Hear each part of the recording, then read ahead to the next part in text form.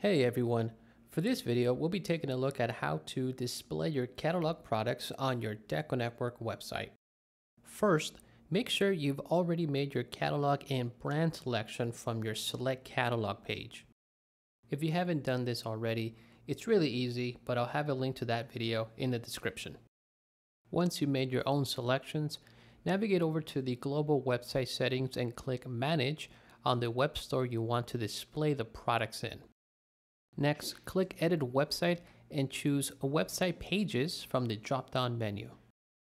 Okay, you're now in the Website Page Editor. Here is where you can edit the pages on your website. In this case, we're going to drop in our gilded items from Samar into the home page. Let's start by clicking Widgets from the left panel. Then, click and drag the blank product listing panel and drop it in place where you would like to display the products.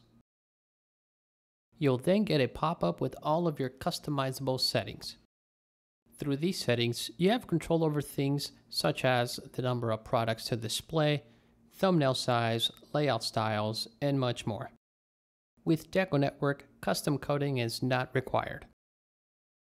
Go ahead and make your own setting adjustments, then click Save. Looking at the front end of the web store, you'll now see your products listed on the home page. Products are linked to their own product page automatically, allowing your customers to select garment colors, sizes, and even upload their own artwork. And really, that's all there is to it.